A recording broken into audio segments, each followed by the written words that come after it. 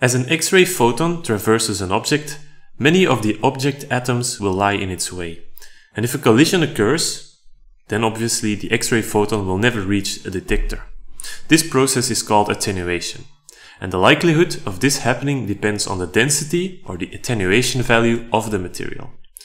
Materials such as metals will put way more atoms in the way of the X-ray photon than, for example, soft tissues such as skin or muscles.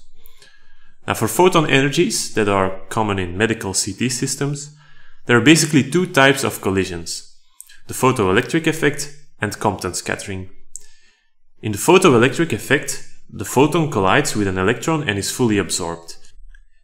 If the electron is kicked out of the atom's orbit, then one electron from the outer shell will take its place, creating a new photon, but one that goes in a different direction. In Compton scattering, the incoming photon is not fully absorbed after hitting the electron, but does change direction, also called scattering.